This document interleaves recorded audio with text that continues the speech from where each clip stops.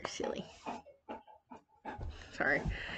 Hey guys, welcome back. I know I haven't posted in forever. Stop touching the buttons. I haven't posted in forever, and here I am talking like I'm a vlogger, which I'm not. Clearly, my promises of making vlogs and numerous videos has been put on the sidelines because I was struggling with Ezio for quite some time, and Zayla, okay, well, my girl here, she's just hanging out with me. Ezio decided he was infatuated with the camera and the fact that he could see himself on the laptop. But I'm going to talk about why I haven't posted any videos and why I've been kind of silent for a long time, unless you follow me on Instagram. If you follow me on Instagram, then you heard everything that happened and what's going on. So, the reason why I haven't been back on YouTube, and of course Ezio's gonna chew a bone right now. Hey, Ezio. No. Not loudly, at least. I was really, really struggling with Ezio, and I can't remember the last video I did. I haven't looked. But the last video that I did, I think, was besides his birthday video. The last video I did was of not all service dogs make it as a service dog, or not all dogs are able to become service dogs. And when I did that video because I felt in the back of my mind at that point when I was doing the video, I felt that,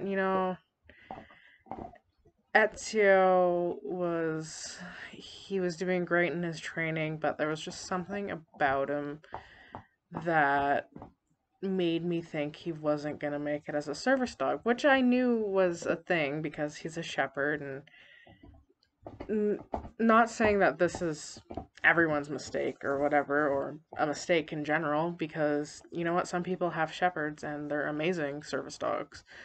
So I can't say that, right?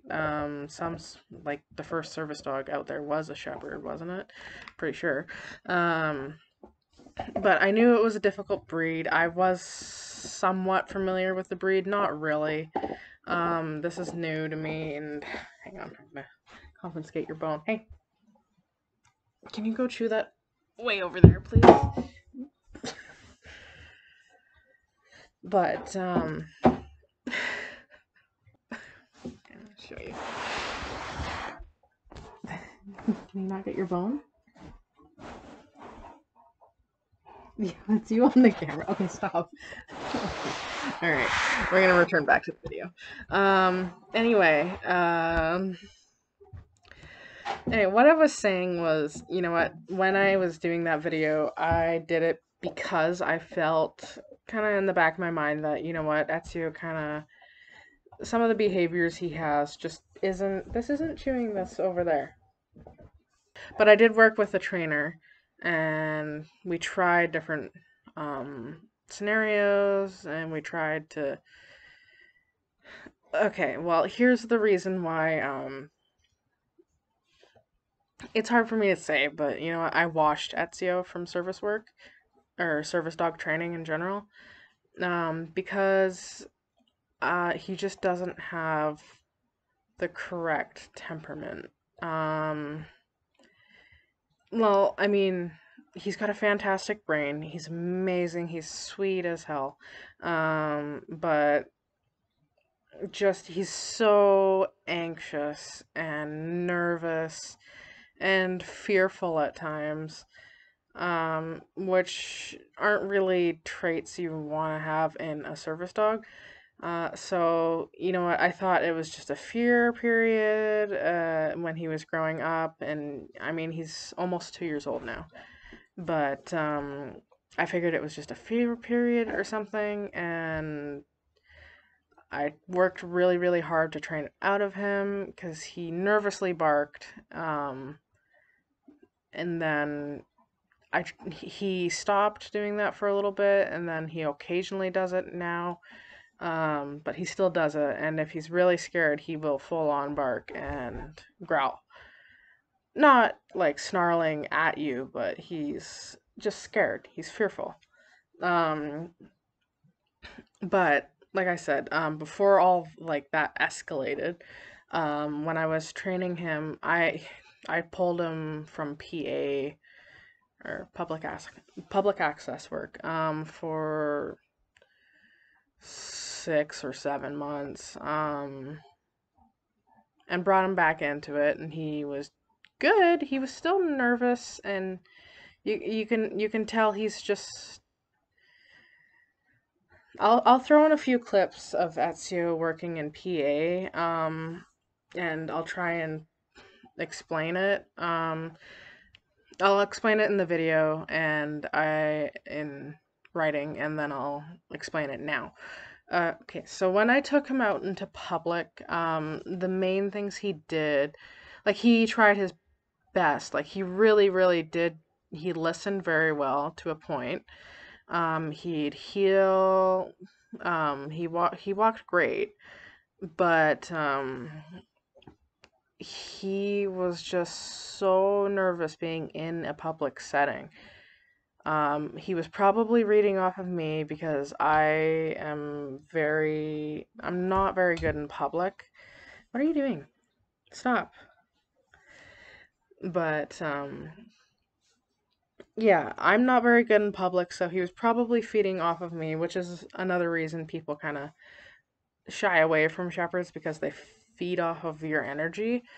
And that's probably what he was doing, but, like, he's already so anxious, just adding my anxiety to it made him even worse.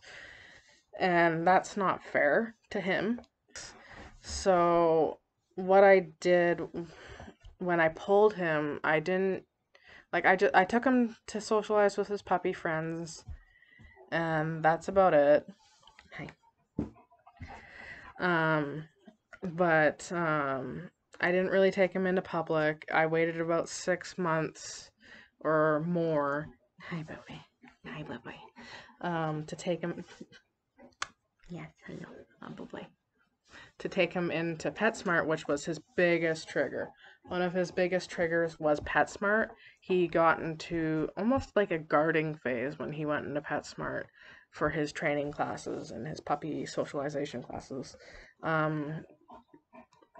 He'd guard the training room, and if anyone walked into the store, he'd bark and bark and bark and bark. Not excitedly, like he wants to see you, nervously, like, I don't know who you are, why you're in here, get out of here. And it wasn't super aggressive, it was just like a nervous bark, bark, bark kind of thing. But when I took him into public places like Canadian Tire to train him, because in BC, owner trainers can only train unless they're working with an accredited school. They can only train with in pet friendly places. So Canadian Tire is one of them. Stop. But when I took him in there, and you'll see in the videos, you can just see him frothing and just drooling.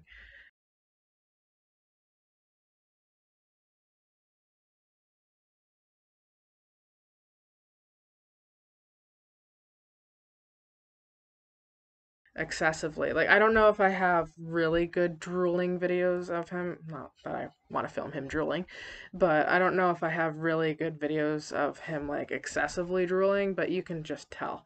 And he's a drooler. He does drool. I was surprised. I did not know shepherds drooled, but this one does. But he doesn't drool. The only reasons he drools is if he's eating, if he's playing and just doing actively, and when he's super nervous. The first sign I picked up on was his drooling.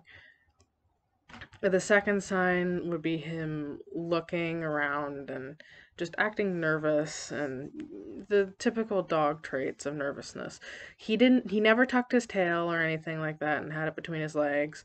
But you could just look into his eyes and you can just tell he just wasn't happy.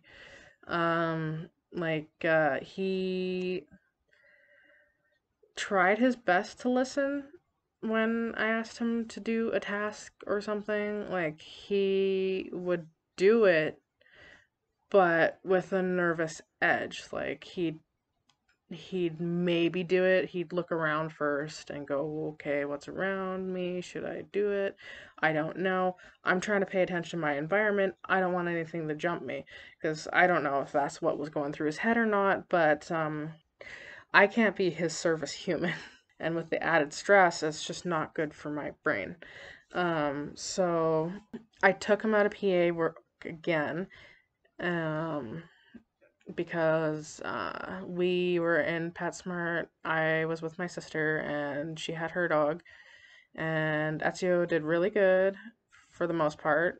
He was still a little bit nervous, but he didn't bark at all until we got in the lineup and a lady put down a box of kitty litter behind us in the lineup, and it scared him. Where, yeah, okay, a dog's allowed to get startled, totally, totally fine. But as a service dog, they should recover quickly and not show signs of stress. Ezio showed signs of stress. As soon as that lady dropped that and he saw her behind him, he freaked out. Not like oh my god, he spun around and like Arr! No, he stayed by my side. He turned his head and started barking, and he just wasn't happy. And then he growled, and I was like, no, no, no, no. Okay, that that was kind of the final straw right there. I was like, no. So I pulled him from PA work again. Like, I didn't take him into anything, but I did walk him around my town, which is fairly busy. We do meet a lot of people when we walk. Not often. I mean, we see the same people around the route. It's a daily occurrence. Like, we see the same people, we say hi to them, we walk by them, whatever. But just to get them a little stimulated, and our school here, our town is so tiny. They do a run around our town. That's their PE class. It's a run they do. Um, so he gets like kind of exposure. There you go. That's the word. He gets exposure to crowds and children. And he's absolutely terrified. He's a basket case. Not like barking, but he's just, you can see how fearful he is. He's spinning around. He's nervous. He's not paying attention to me. He's almost knocking me over because he's so scared of what's going on around him. And I like doing that for a few months instead of taking him into stores where he stresses out. Just walking around town on a normal dog walk stressed him out, and I was like, okay. So I had to come to the conclusion to go, okay, I really need to evaluate this. He's not getting any better because he was like this from 5.5 months, 6 months on, and I worked with a trainer. I did everything to try and train it out of him. And yeah, he's gotten a lot better, but I can make him feel better, but and like get used to things a little bit and expose him to it and kind of train him to deal with it better. But I'm not going to train his anxiety out of him. So I made the decision to wash him because it's not fair for me to continue to train him and stress him out and myself out, just trying to keep him calm and trying to keep myself calm and pay attention to him, which is great for me to pay attention to him, but it's just not worth stressing him out. He doesn't enjoy his job. He doesn't want to do the job. So why would I stress him out trying to train him to do something he doesn't want to be? Which is fine. I'm totally fine with that. Like, he works great at home. So he's now an at-home service dog. He performs perfectly when he's here. I can drop items, he picks them up for me. I ask him to take off my sweater or my shoes when my feet are swollen, or if I have no feeling in my hands and I can't pull my shoe off myself. He helps me with that. He helps me with everything. Um, he does a lot of things here still. So I'm not giving up with him that way. I mean, I'm gonna still train him in the house and he can do tasks here. But I'm just not gonna take him out and train him as a service dog anymore outside the home. So he's officially washed. I'm not bringing him back into training, and no, I don't think he's too young, and I don't think he's gonna change. Um, well, I mean, yeah, he's gonna mature. Don't get me wrong, he'll mature a little bit more and he'll be able to deal with things a little better, but I'm not going to stress myself out and him. There's no point. So I'm not going to do that anymore. So he's officially washed, and that's why I haven't done any videos. Like I said, it's a German Shepherd was new to me because I thought, like the dogs I've had in my life, my grandparents had a German Shepherd in South Africa, and he was amazing. But he was a guard dog, but he was still amazing. Um, we had Rottweilers growing up. We've always had Rotties. We had two Rottweilers, and I grew up with them, and they were amazing dogs. My second Rottie, my boy, he would have been a really great prospect for me if I put the training in, if I knew about service dogs back then. But again, I didn't have my disability back then, and I didn't need a service dog. But yeah, he would have been a great prospect. So I thought, okay, maybe. And then I tried training my husky Malamute. And she took really well to the training, but she unfortunately is aggressive with other dogs and she's super nervous with people. But I am looking into prospect breeders. Um, I'm probably not getting a prospect for quite a long time, which is unfortunate, because I felt better when I was training a service dog, and something about it, like as soon as you don't have them by your side, it's just you see how much you needed them um, to be there for you. Even though Ezio didn't really task or listen, and it was quite stressful having him out, it was still something for me to focus on while I was in public. I think the biggest thing with this is the fact that I'm kind of losing my independence because I no longer have a service dog to train, which was the reason why I got a service dog. For those of you who have service dogs, you totally understand this. It's independent. Like, I can go out by myself. Not that I do, because when I go out in public, it's kind of a dangerous situation for me.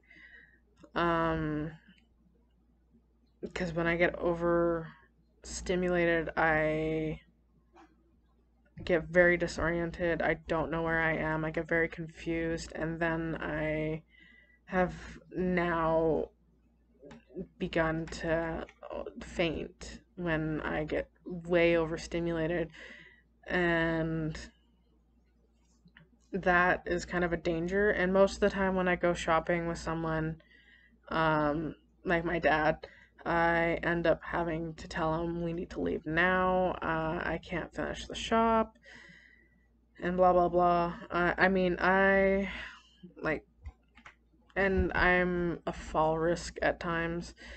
If I'm really having a bad day, I will fall. Um, and I kind of need like someone just to help, but like having someone there to go, hey, check in on me and go, hey, how are you feeling, whatever, is something that's needed for me. And having the service dog would have been my independence, where I could go shop on my own and feel comfortable enough to do it and safe enough to do it. So that's kind of heartbreaking for me, is the fact that I no longer have my independence. I have to depend on people to take me shopping. And not that I have an issue with that, and I just feel like I'm a burden to people when I do that.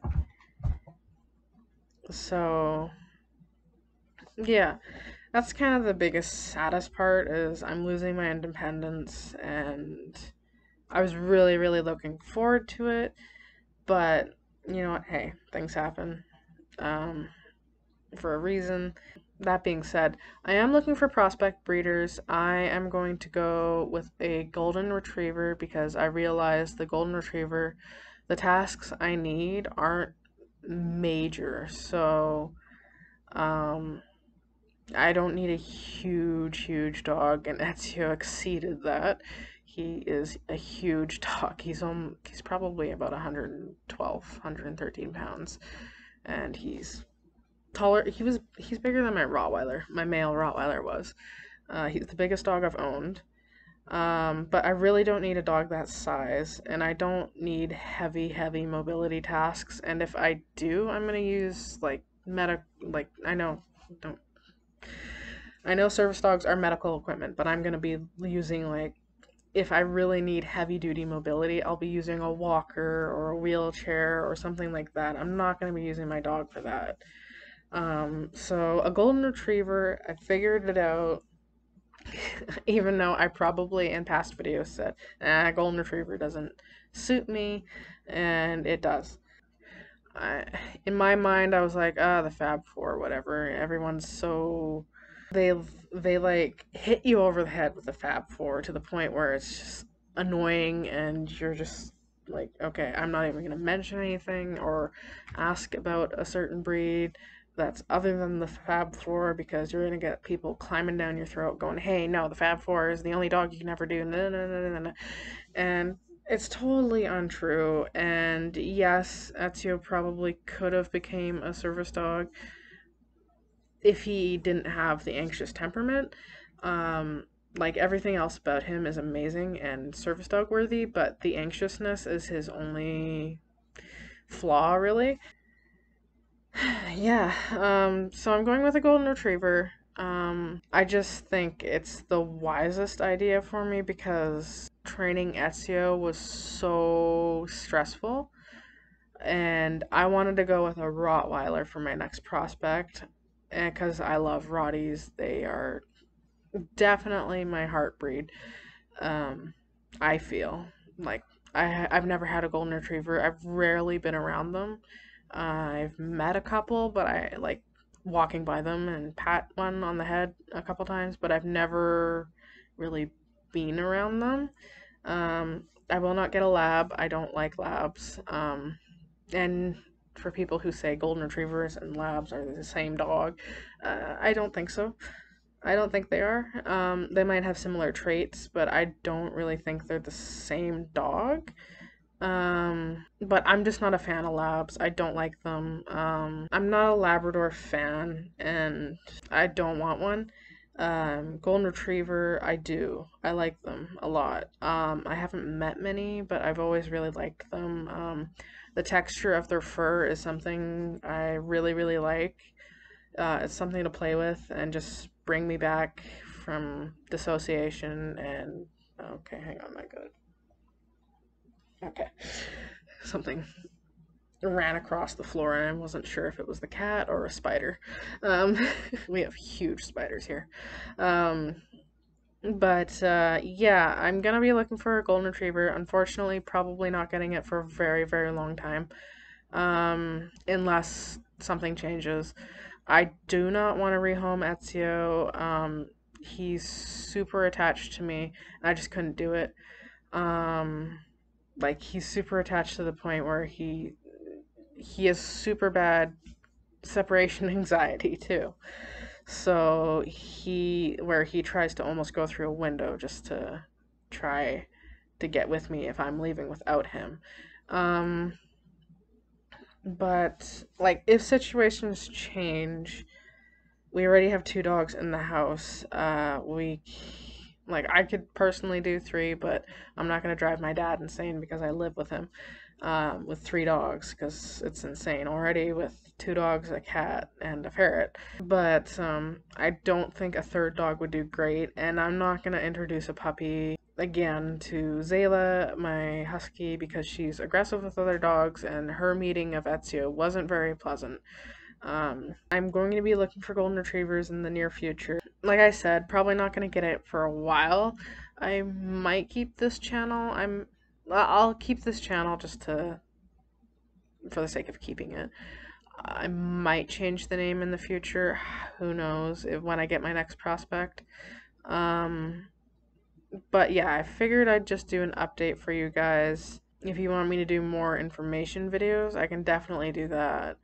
I might do a couple more videos about just having a wash dog, because you know what? It's just something that happens, and I don't think it's talked enough about. Um, but like I said, Ezio is an at-home service dog now. He performs great at home for the most part, unless there's a person at our house that wasn't invited. But he does perform perfectly here. He's not in public. I'm not endangering anyone. There's very strict laws here. I'm not doing anything to break those laws. So I'm hoping to do the golden retriever, and not to say that the golden retriever couldn't wash.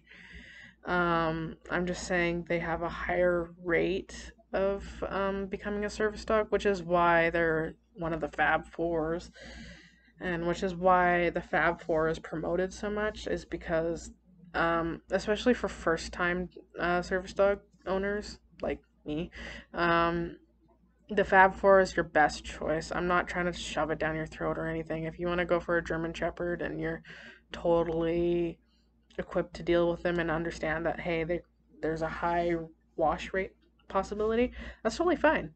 Go for it. Um, but yeah, the golden retriever is probably going to be an easier dog for me to train that way, and I'm going to change up a few things. Like, I figured, oh, I can just train a service dog all on my own, blah blah blah blah blah. But like a golden retriever, it'd probably be a little easier with a golden retriever rather than my anxious German Shepherd, where he's a guarding, herding breed, where I have to kind of train those traits out of him. Um, yeah, I'm probably gonna go above and beyond the PetSmart training. I only did the PetSmart training. Ezio already knew all his training, and before his classes even started, he knew all the basics. He knew all the advanced and whatever training. He already knew all that, so I just went to PetSmart classes just for the socialization for him. So, and not that it worked well, but it worked well for dogs. He's very friendly with dogs, and the socialization with dogs are great. But humans in general, just that environment, just isn't great for him. But and critique me if you may, I washed him for a reason, and I'm not going to change my mind.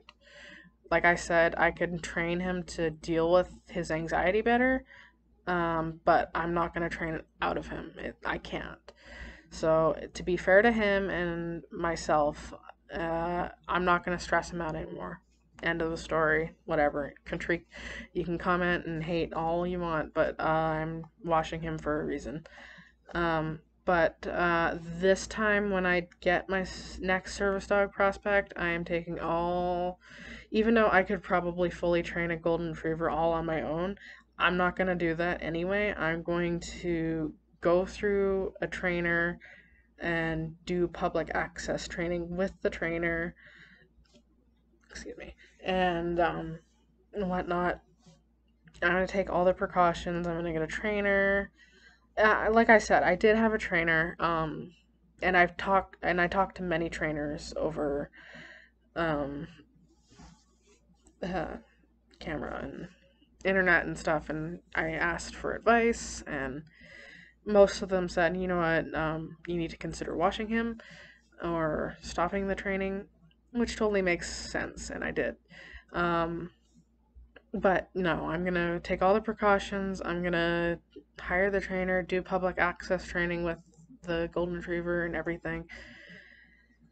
It's gonna be a whole new adventure, but it's probably not gonna be for a long while, unless something changes drastically, or if I get help housing another dog, or if I move out.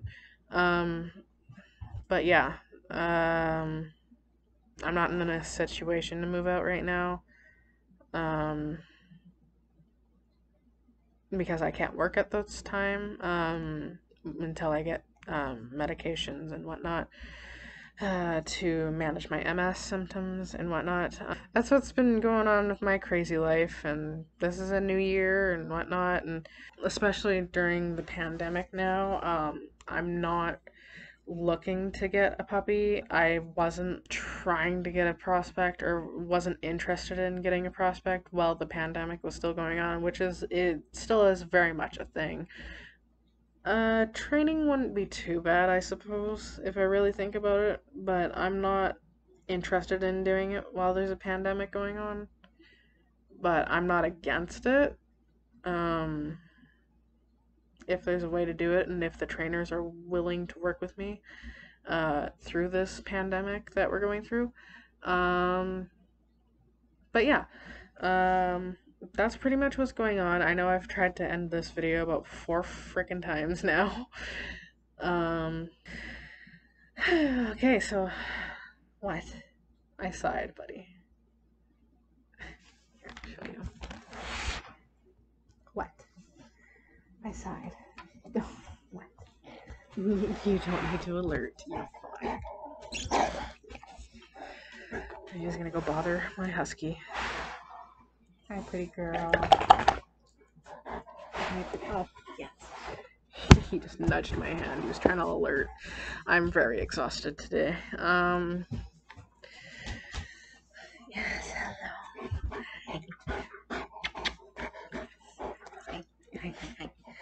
Okay, but we're gonna end this video now. Like I said, I will include clips of what I was talking about where he's drooling, and now they're getting rambunctious and playing, and I don't want them to knock over the laptop. So see you later, guys. If you have any questions, I'll probably do a follow-up video after this. But yeah, like I said, that's what my journey's looking like right now. If you want frequent updates, or at least a little more frequent updates, I'm not completely totally active on Instagram, but I am there, and if you message me, I'll probably message you back. But yeah, that's what's happening. That's what's going on with Ezio.